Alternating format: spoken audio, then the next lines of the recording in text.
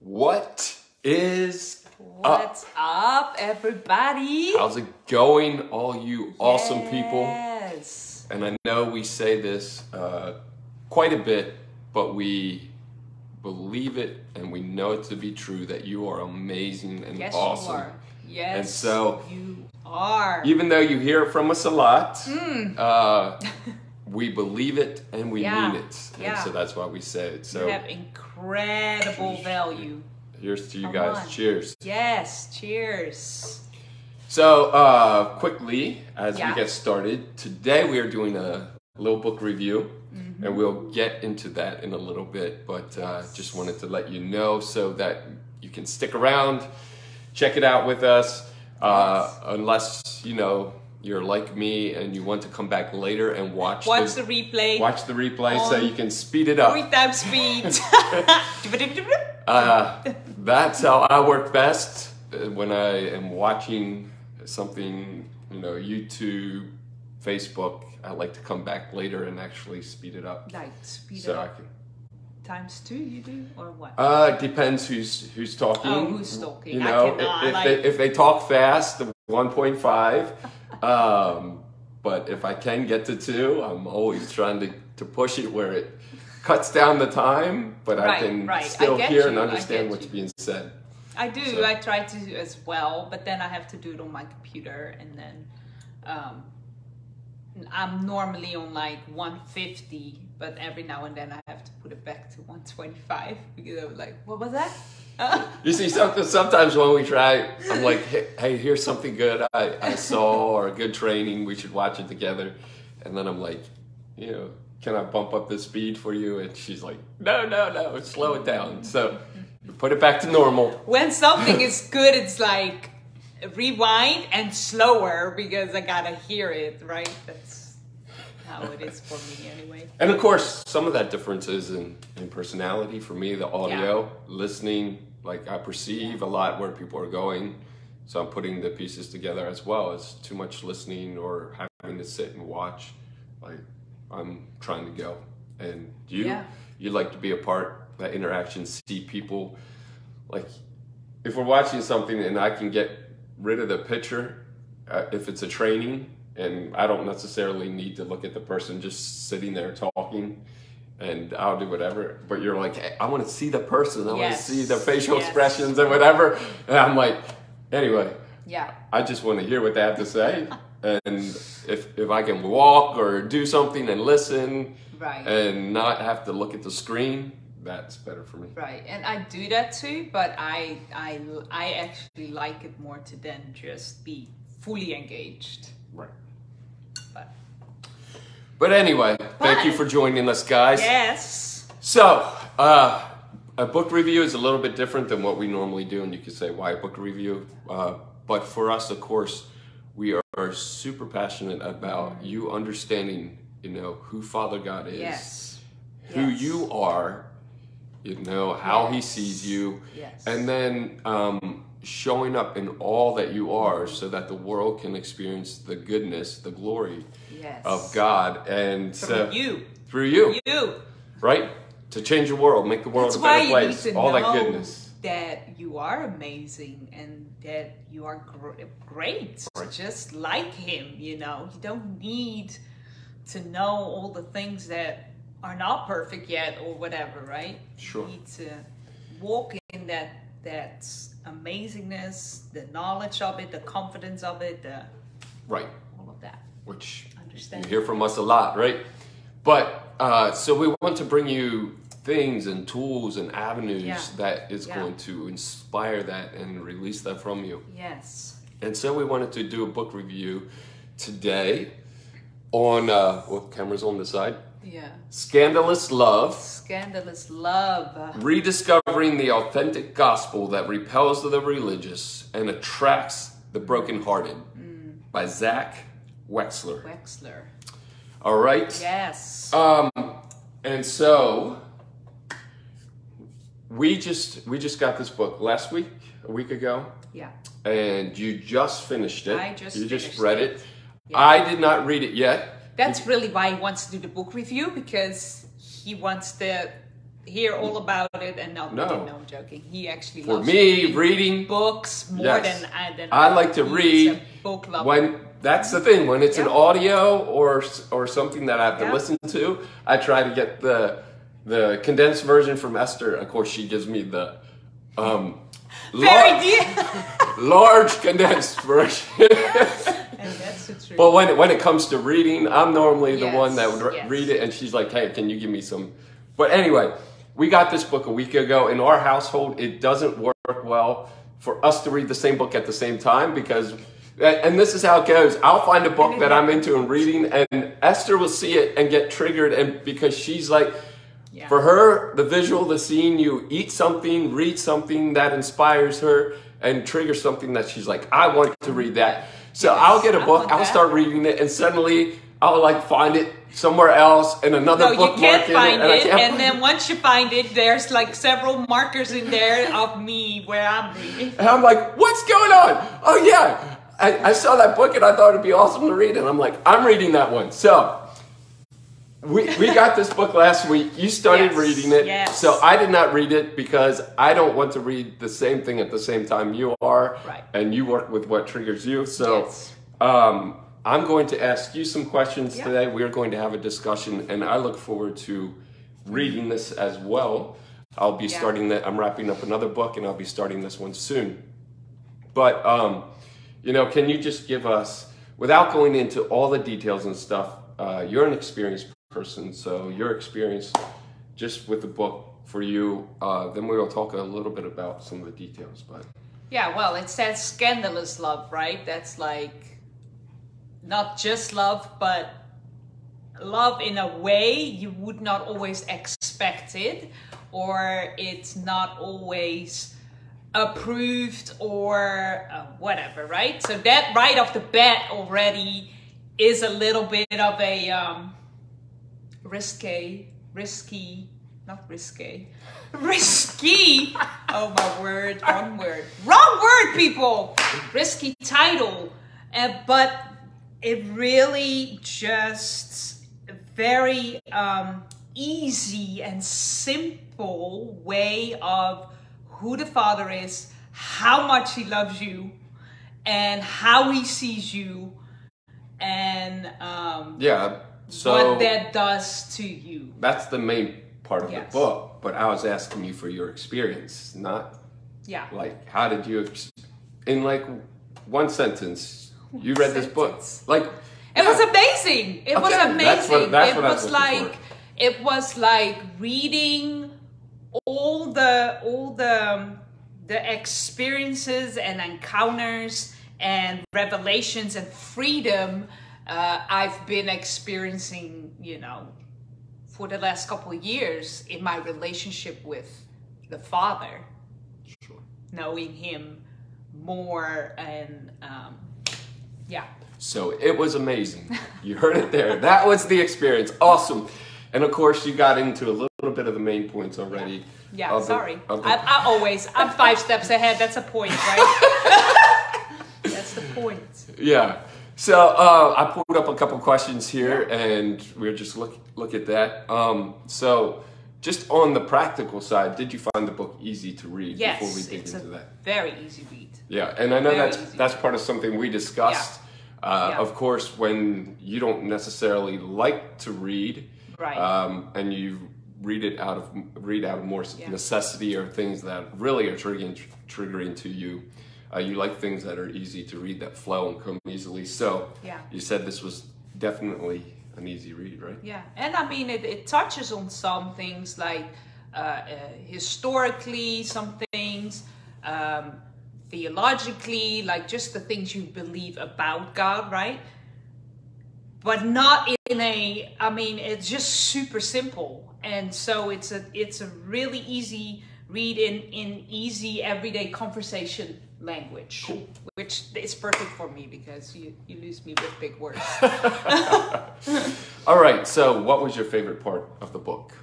So there was not one favorite part. Yeah, I'm going to have you pull out a couple points later. So on this question, if you could try to. So what I loved the most about the book as a whole is how Zach shows different points of view to stories that are very well known, like the woman at the well, the prodigal son, the Good Samaritan. He shows perspectives and who Jesus is in the stories and what he's pulling that are not your normal, probably not what you've heard preached in the pulpit of your normal, whatever, church life. Sure. So it makes you think. And that's what I love. That's what I loved. So I loved what he did about the woman at the well and showed a different perspective. But the one that really stood out to me was the Good Samaritan, the story. And asking who was Jesus in the story, and even seeing Father, Son, and Holy Spirit in the story. And I've always read that a lot of times, reading it like I need to be better. I need to be like the Good Samaritan. I need to be the person that doesn't just, you know, is selfish or walk past somebody, or, you know, I just need to. And I mean, yeah, I loved his view. That was my, one of my favorite chapters, chapter 9. Chapter 9. Chapter 9. So then, the next question is, which point or approach has stuck with you the most? And again, I know you just finished it, you're processing through. I mean, it's fresh off, I think, yesterday or last night you finished it up, right? Mm-hmm. Last night. Yeah. So, some of these might overlap a little bit, but is there a point or an approach that viewpoint of the whole book, whatever it is, you know?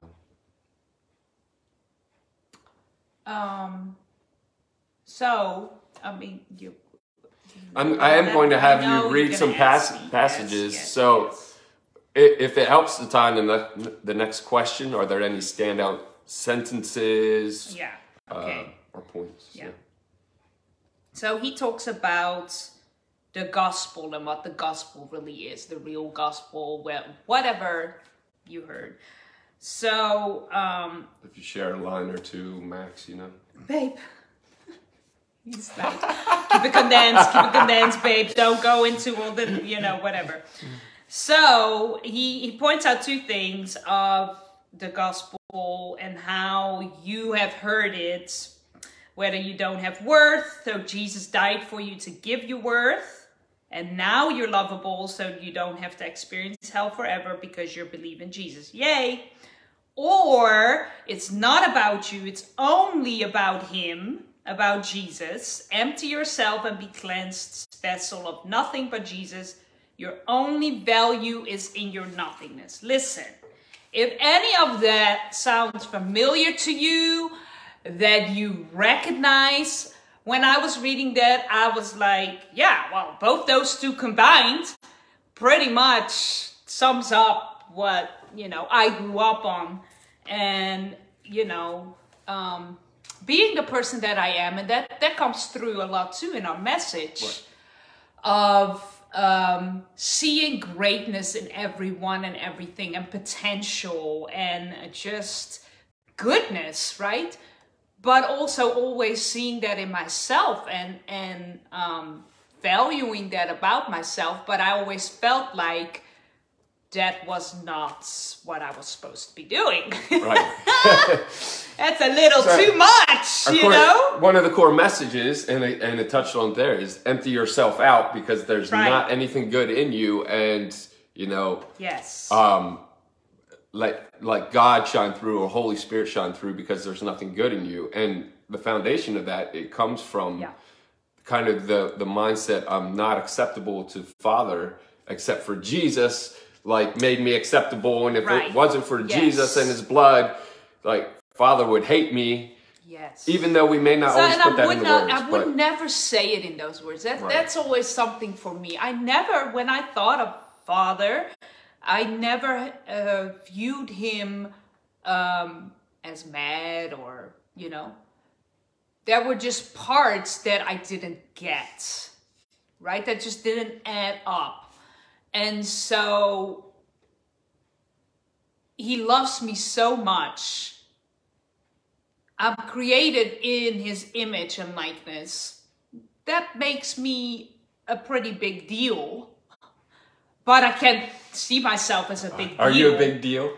I'm a big deal. You are a big deal, man. I'm telling you. But I can't see myself as a big deal. See? And so there was always this a little bit of disconnect. So what else? He put the worth of anything is the price the buyer is willing to pay. Hello. Wow. Hello. Yep. I mean, that was the biggest price ever. And the cross does not make us valuable. That's another one. It proves we are valuable. And I'm telling you, Jesus had something with the Samaritans. I realized that in this book, I'm like, the Samaritan woman at the well, the good Samaritan, and then, you know, anyway. And in culture, you see that's the scandalous love, right? In culture, Jesus did things, said things, hung out with people that... So they can hear your mouth. Oh, sorry. That to the culture of that day, to the understanding of that day, especially to the religious people of that day that believed in God, it was like shocking. Like not just... that's borderline. No. It wasn't borderline. It was shocking. It was like getting into somebody's mess. And so the value and the worth is not when you choose to finally find him of value. You had value before that. Oh, you know? And so that's really what he talks about. Awesome. That's the red line in here, that the worth you have. The cross proves that you felt valuable, you know? And so, anyway. Yep. Did you have one more? Did you have one more, Mark, that you wanted to read quickly? I did the last chapter. I also really love that. It talks really about the Abba of Jesus. That's what the chapter's called.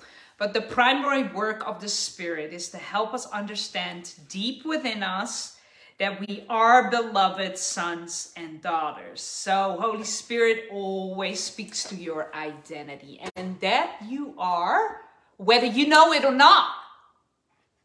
That value, that worth is there whether you know it or not. I'm not gonna preach, but that's just like...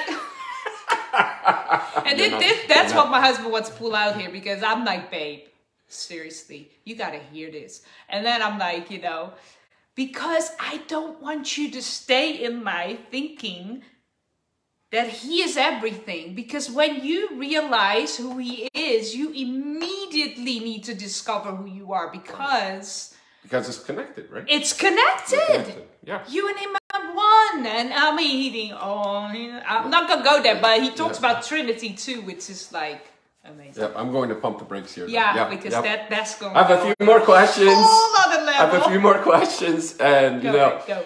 Just FYI, we will drop the link in here. Try to find where you can get the book. This is not a referral link.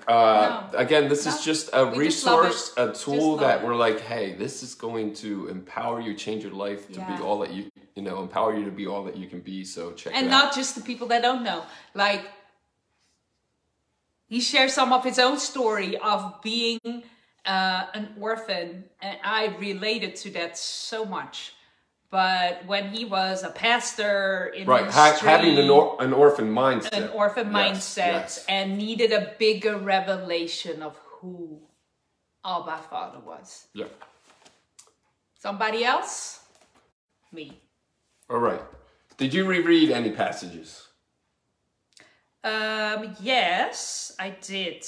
I'm not going to go back and have you read them, but yeah. No, yeah, the woman at the well, I loved his perspective, and I wanted more of that.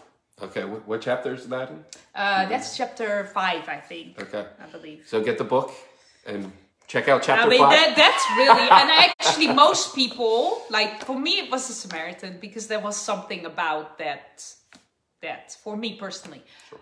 But most people, chapter 5 will rock your boats. All right, so what feelings did this book invoke for you? Feelings of belonging, feelings of worthiness, of all things I know, but it's just again the pull of my heartstrings of him, the lover of my soul, and yeah, that he when Jesus got baptized and the Father says, "This is my beloved Son in whom I'm well pleased," and that's the Holy Spirit came. So Father, Son, Holy Spirit. He says the same words about me, without me having to do one single thing. Why? Because I'm his daughter. Not because of anything I did, or not because of any choice I made. Listen. But because I'm his. The prodigal son, the father, he's proud of me regardless, you know? Yeah. I'm proud of my children regardless, because they're my children. Anyway. Cool. Was there anything that surprised you about the book?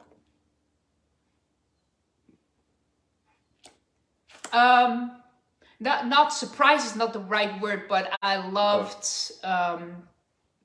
the woman at the well, the perspective that he brought. Okay. I had never thought of it, and I love it because it's so easy to read it with a more of a critical view. I got you. Which I did. Yeah, sure. You know? So that was, it wasn't a surprise, but it was like, oh, I like that. Like, I like that. All right. I like when something challenges me and it makes me think, you know? So if you could ask Zach a question, what's one question you would ask him? So it says, if you could ask the author anything, what would it be? But if you could ask Zach a question, what would it be? If I could ask Zach a question.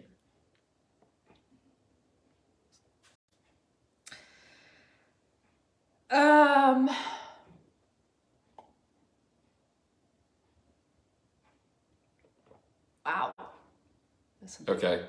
So as you think about that, the next question is, would you ever consider rereading it? Yes. I would say yes, because I know for you, a couple of these books that are really like, it won't be everything, but a few of these that trigger you like and hit you like this one did, you would definitely be rereading it. So I can answer that question already. Listen to it. This is what I do, right? Then I find something or someone that it's the same sound that I hear that is like touching me right here. Right.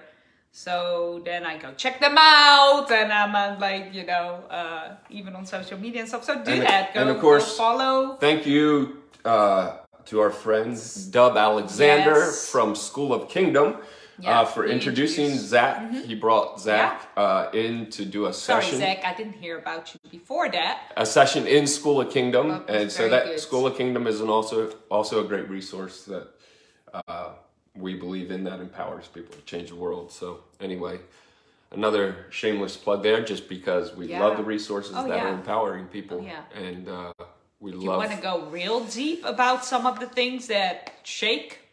We love what Dub is doing there. Go join us, okay. All right, who do you want most, or who do you most want to read this book? Who do I most want to read this book?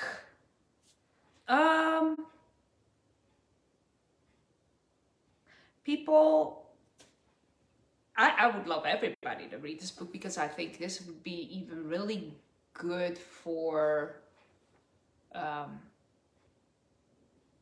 people that are intimidated by reading the Bible, you know, because it's sometimes a difficult language depending on which translation you read, but it's like, you know, it's not always as easy to read. So this really talks about the good news and the gospel, so it's a good book for everybody. But I would, anybody that has ever, that is a believer that has dealt with orphanhood, so that's all y'all.